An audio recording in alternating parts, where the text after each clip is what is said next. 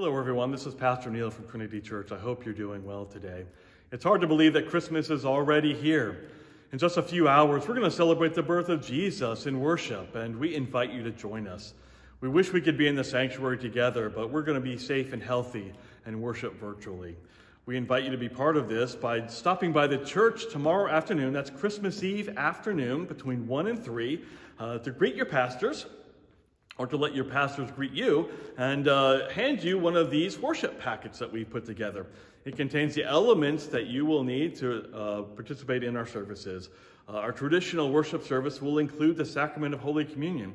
And you see a little communion cup that has just what you need to celebrate with us. There's also a candle that you can use when we light candles and sing Silent Night. So we'd love to see you tomorrow afternoon. Come into the church property off of Buchanan Street. There'll be some directions and some folks to guide you. We'll greet you, we'll hand you one of these packets, and just wish you a Merry Christmas, and hope you'll plan to stop by. We know that the forecast for Christmas Eve is not wonderful, but we're going to be here rain or shine. We're looking forward to seeing everyone. We are then also looking forward to seeing you in our worship services. We have 2 of them planned. Our family service will be available on Facebook and YouTube at 5 p.m. Our traditional service will be available on Facebook and YouTube at 7 p.m. and I hope you'll join us. These are special services. A lot of time and effort has been put into preparing them, and I think you're going to be blessed. And so pick up your packet. If you can't stop by and pick it up, we invite you to have a candle ready to light at the end of the service. Make sure you have a lighter or matches available to light it when the time comes.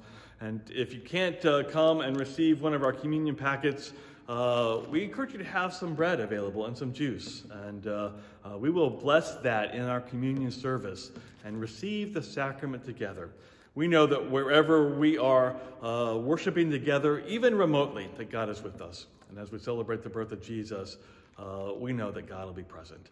And so please join us tomorrow. Pick up your packet tomorrow afternoon, and then join us for worship at 5 o'clock and 7 o'clock tomorrow evening.